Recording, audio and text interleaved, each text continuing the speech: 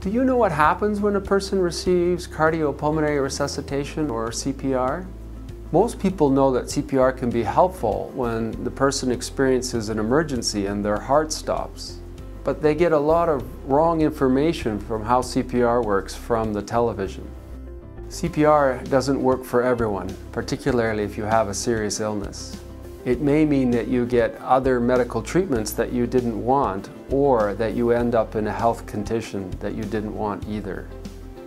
If you are hospitalized with a serious illness, healthcare professionals will ask you if you want CPR should your heart stop. If you can't speak for yourself, the healthcare team will talk to your substitute decision maker or your family member, so it's important that they know what your values and preferences are. If you have not talked to your substitute decision maker about CPR, how will they know? Or if there isn't any information on the medical chart about your wishes, you will receive CPR even if you didn't really want it.